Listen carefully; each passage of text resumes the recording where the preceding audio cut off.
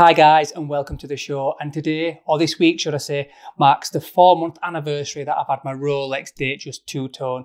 It's the most expensive watch I've ever bought, it's probably the best looking watch I've ever bought, and after 4 months I've got 5 good points, but more interestingly I've got 5 points that are really concerning me about this watch.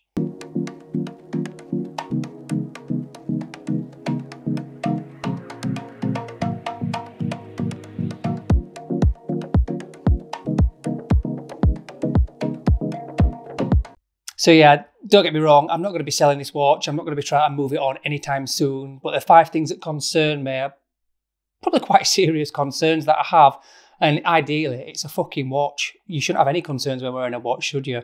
So let's get into the 5 good points and I'll tell you them one by one. Now the first one is it is a Rolex. Now that is a good thing. Most people in the world see a Rolex and assume it's a real watch and assume it's a nice watch, and Rolex have got this aura about them, and wearing a Rolex for a watch addict like me feels really, really special. So that's a good thing. But it is a Rolex, and for every Roger Federer picture that you see with him wearing a Rolex, thinking, oh wow, the greatest tennis player ever wears a Rolex, there's always some 2-bit wannabe rapper or Love Island contestant also wearing the same watch.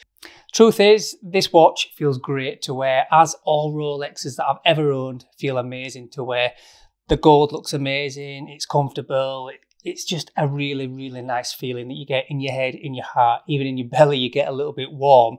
So yeah, it's a great feeling wearing a Rolex. There is absolutely no denying that this watch looks great. Now, a lot of people will be put off by the two-tone and the gold, and I fully appreciate that, but you can't deny that it is a good looking watch, well designed, well proportioned, and they do it in so many different variants, like the classic 36mm, probably a little bit small for most guys now. The 41 is almost a sweet spot for me. I'd probably have it a little millimetre smaller if I'm honest, but the overall feel and vibe of this watch is amazing. It's an iconic watch. As I've just said, the 36mm is probably the more iconic on Jubilee bracelet, but it's a Datejust. It's a Rolex Datejust. It's one of their most iconic pieces in the two-tone version, and for me, it's just a fantastic look. I keep looking at my wrist because I'm wearing it, but it's just a fantastic looking watch. And my last point is, it's, you know, this could be a negative, could be a positive, but it's the kudos. If someone sees that I'm wearing a Rolex, or for me personally, when I see other people wearing Rolexes or expensive watches, my first thought is, ooh, I wonder where they got this watch from. I wonder how much they paid for it. I wonder what they do for a living.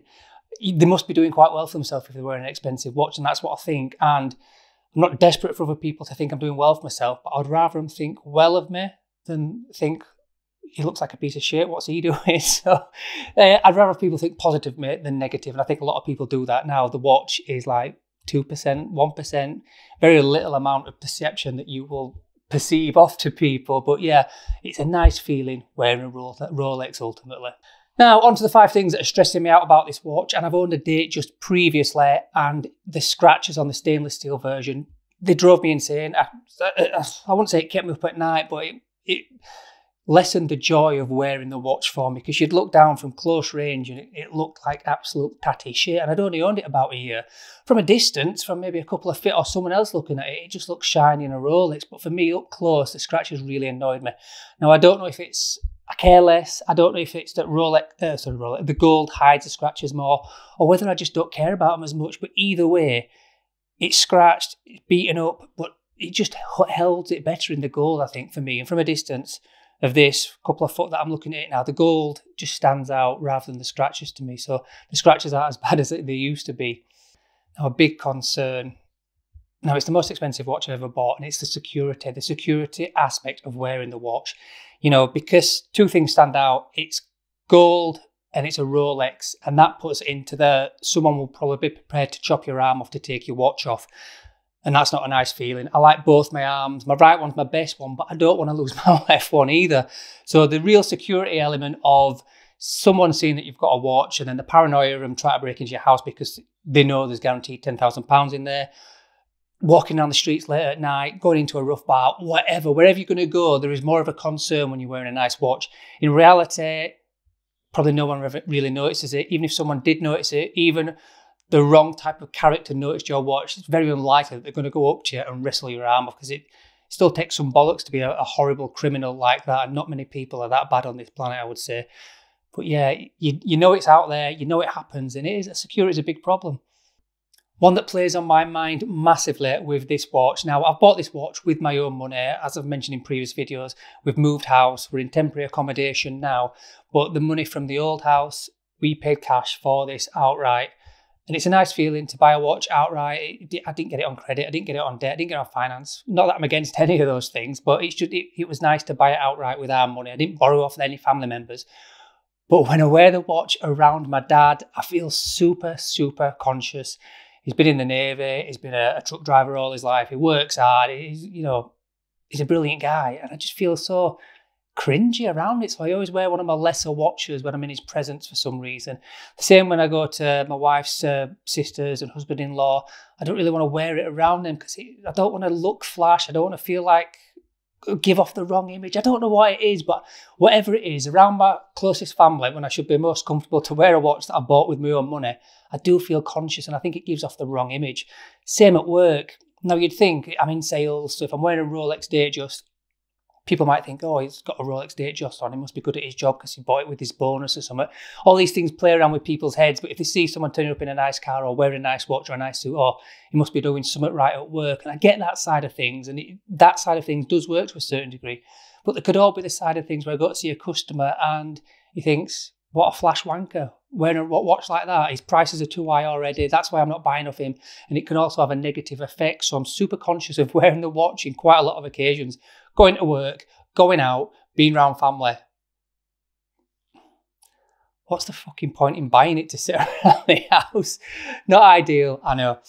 Now the fourth one is something that I twist and play with all the time. When I don't have a Rolex, I pine for a Rolex like there's no tomorrow. I'd probably sell one of the children to get a Rolex at some point. But then when you get a Rolex and you wear it and you enjoy it for a few months, you start to realize that they are fantastic watches, but they don't change the world. They don't make you a better person. And it's just another watch. And Omega's, whatever other brand you want to compete with Rolex, they do a great job. And actually, Rolex are so far past Omega or any other brand for that matter. So yeah, they're not all that. And after you've had one for a while, I always tend to look at other watch brands because they're just a watch after a while. But when I ain't got one, God, yeah, probably the naughtiest kid I'd sell. And ultimately, buying a two-tone Rolex, you could argue that it's attention-seeking and it's ultimately very flash. And there is an aspect of that, yeah. I wanted to buy a two-tone watch. If you watch back on all my videos, I've pined for a two-tone watch for years. This is the most iconic one, so I wanted to buy this watch or something similar to this. But when you wear it, you think it is a bit attention-seeking, it is a bit flash. But people drive Ferraris unless they're driving around Sainsbury's car park 4 hours in a row just to let people see they're driving a Ferrari.